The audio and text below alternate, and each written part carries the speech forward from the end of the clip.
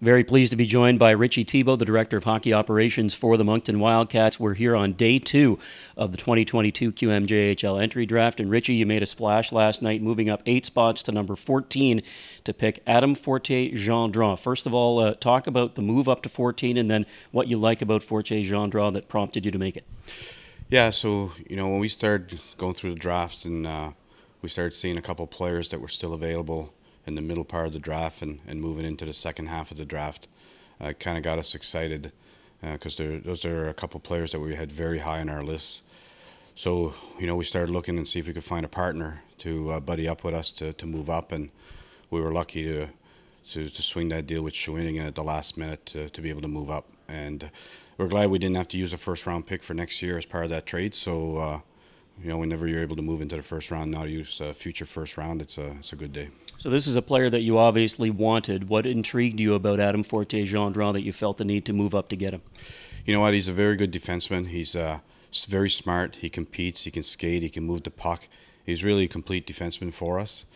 He's a player that we had very high on our list at the midterms in January, and he continued to stay high on our list all year. You build through defense and goaltending, and this is a guy that we can put in with our young group of D that, next 4 or 5 years, he's going to be a very good player for us. You led me right in my next point. It adds to an already strong blue line that features the likes of Etienne Morin, Nathan Grenier, Francesco Iasenza, right?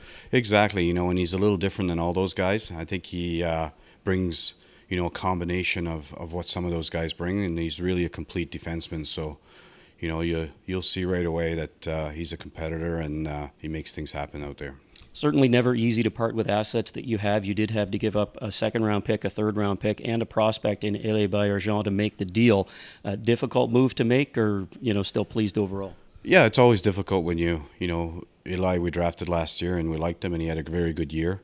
But to get something, you got to give something, and that was the piece that we choose to move as part of that trade. And Shawinigan had been after us for a while about that player, and we thought that this was the time to do it, to get a first-round pick and a top defense. And, we have some depth at forward. We got some guys coming in, and we got a bit of a logjam there, so this maybe clears a little bit of room as well. But Eli's going to be a very good player in this league for sure. Last one for you, starting off day number 2. At least as we stand right now, you're at pick number 25.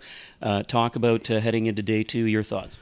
Yeah, we're very excited. We've got a lot of picks today. I think we'll have picks in most of the rounds, except 1, maybe 2 today.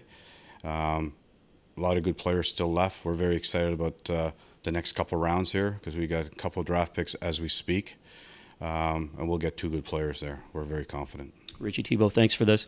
Thank you very much, Tim.